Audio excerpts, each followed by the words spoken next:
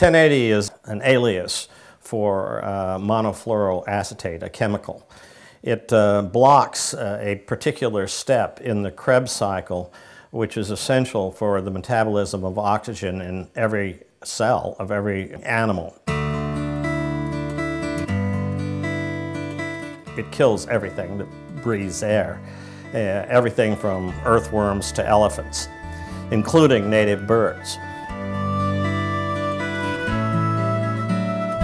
The World Health Organization classifies 1080 as extremely hazardous. Most countries ban it outright. Two forms of poison bait are used in aerial operations in New Zealand.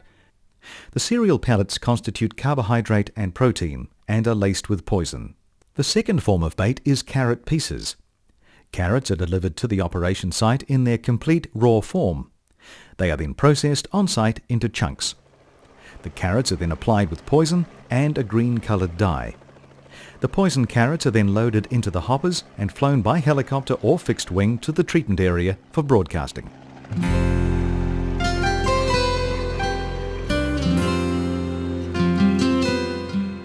1080 poison is used to kill introduced mammals.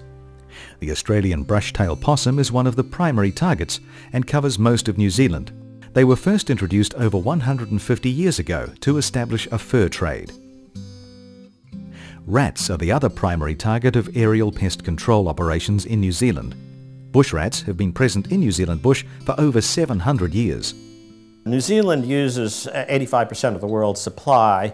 I'm not sure what that means, but I guess the rest of the world hasn't figured out what a wonderful thing it really is. New Zealand drops into its forests about 4,000 kilos of pure 1080 per year, enough to kill 20 million people. On a per acre basis, this is 350 times more 1080 than Australia and 22,000 times the rest of the world. And the more they use, the more frustrated the public are becoming.